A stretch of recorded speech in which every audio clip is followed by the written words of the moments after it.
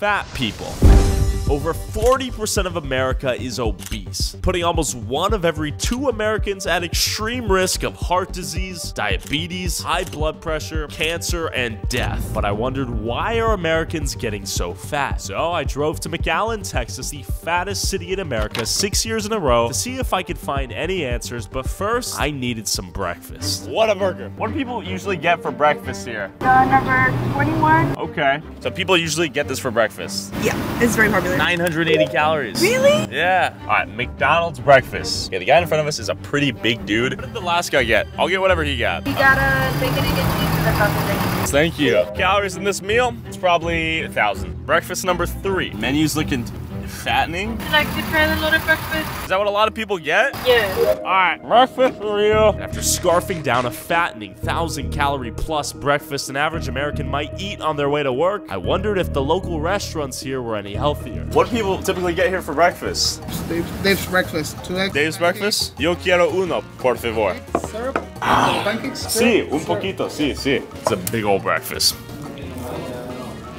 My God, it's like a fried bomb of goodness. We got pancakes, sausage, bacon, eggs, this and that. My guess is probably 3,000 calories right here. Bro, straight up caramel. Wild. With the local restaurant's breakfast here no better than the fast food, I went to the nearby mall to ask the locals here why all the food down here is so fattening, but I found this instead. I'm not sure who's renting these, but you have giant scooters, so you gotta be lazy as hell to not even walk. All right, I'm renting one. Bro, I cannot believe this is real. Let's interview the locals. Do a lot of people rent these scooters at the mall? Yeah. Yeah? Is this like a McAllen specific thing? Yeah. I do feel like Nikocado avocado right now, I'll be honest. Cruising on a scooter built to help morbidly obese people move around the mall, I thought I was in Wall-E for a second. But the question was, do you know why McAllen's the obesity capital? The food. Okay. And they don't walk. Why are people so big? People like to eat junk food like chips or McDonald's and all that stuff. And then, out of nowhere, I met this guy. Yeah, do you have any thoughts? Yeah. All right, let's hear it. What's your name? David. David, how you doing, David? Good, I'm a children's book author actually. Okay, tell me about it. What's going on? Can I have you guys recording? Un momento, por favor. It's to help the nation.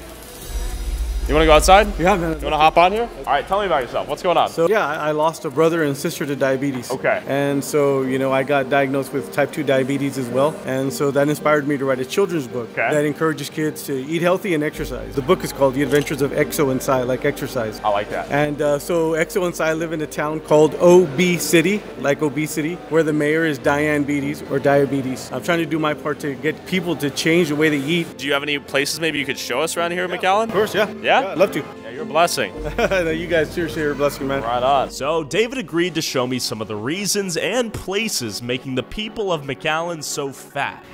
Okay, so from birth to adulthood, why are people getting fat out here? It's the food, it's the Mexican culture. It's like at the start of every good Mexican dish is a good handful of lard. I'm not joking with that. Yes. Refried beans, rice, tortillas. But then you got that mentality where, you know, you have to finish everything on your plate. Yeah. This is, see right here, this is, you can see all those pastries right there. And we got a ton of pastries here. Yeah. This is a diabetes speed run, right? Oh yeah. Look at that right there.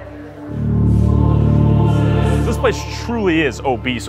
Like over 40% of the population down here in the Rio Grande Valley is either diabetic or pre-diabetic. Look at that. Let's see the tacos here. Let's see the tacos. Someone might eat for lunch here. Oh yeah. Look at the calories. God damn. How you doing? Just asking. Yes, what's up? What were you guys doing? Oh, we're filming a documentary about obesity in America, and we're showcasing the tacos here as a prime facilitator of obesity and in turn premature death.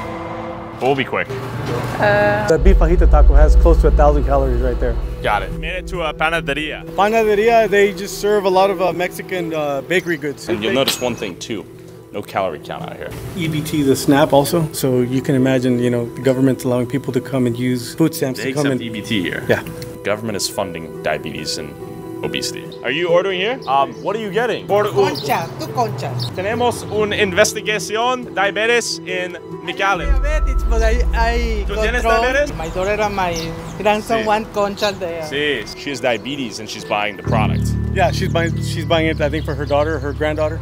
Yeah. I doubt it. She's probably gonna have a snack of that too, right? Yeah, maybe. Where should we head to next? Maybe a taqueria? Okay. Vamos! We're at Papa Taco. Every variation of taco imaginable. I'll try un birria.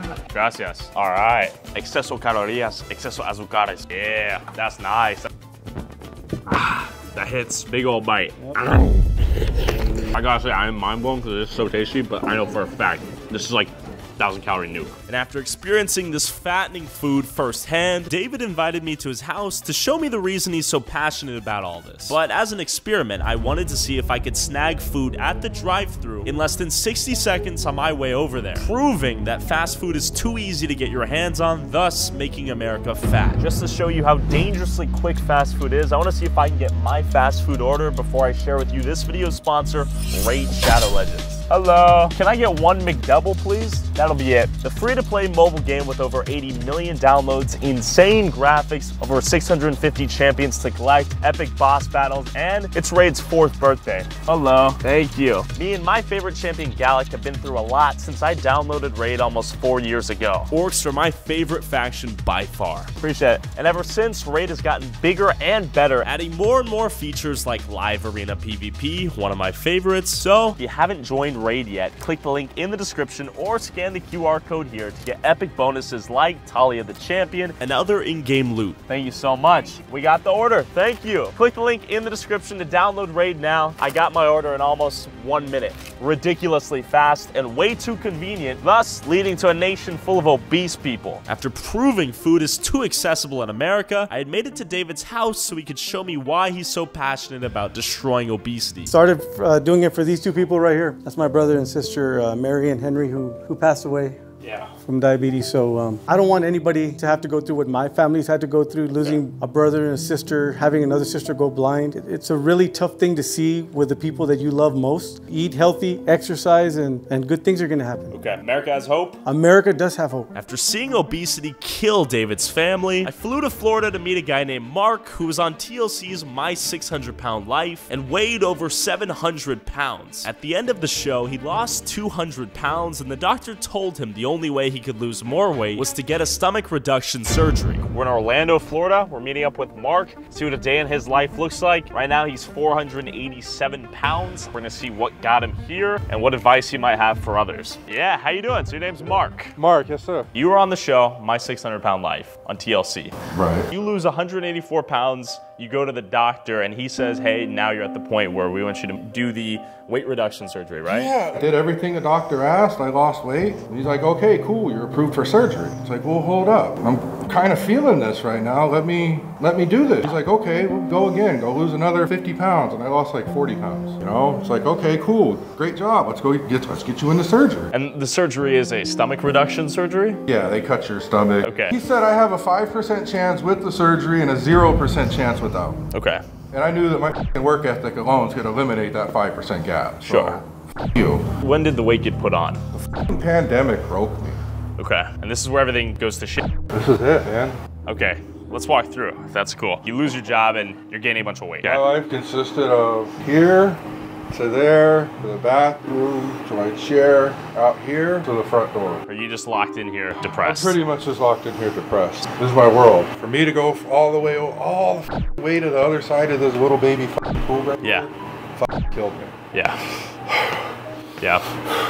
So this is the graveyard of bad memories right here. This couch. This is where life was for a long time. Yeah, I used to be an athlete, man. Yeah. Like, I could do the splits now. Can I see?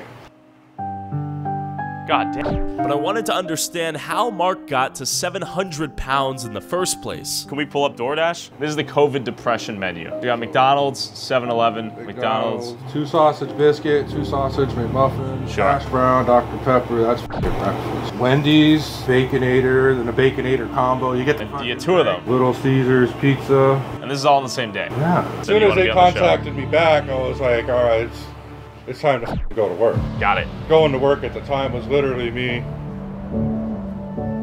One. Basically, Mark is saying that when My 600-Pound Life asked him to be on the show, he knew he had to get healthy or he was gonna die. As soon as I get up and I put on my shoes, socks, head out the door, I go to the gym. This is my breakfast right here. I'm not trying to lose 50 pounds to look good on a vacation. I'm fighting for my life. You tell somebody laying in a hospital bed that if you work hard, you're determined, and you stay consistent, you can change your life. I guarantee you every single person would stand up and fight to do that. So I went to the gym with Mark to experience an average day in his fight to become healthy again. Drove by 8 times, took me the 9th time to come in. Hopefully I'll get kicked. Quite the count rest. The other day is off. Let's go, Mark. Prove this. Holy. I'm gonna pass it. Gassed after Mark's workout, I had a lot more sympathy for what he goes through on a daily basis. And as Mark and I drove back to his parents' house, Mark did something he thought he'd never be able to do again. What's up? I don't think. Oh, seatbelt? Yeah, I don't think it's gonna fit on me though. 6-minute drive. Okay.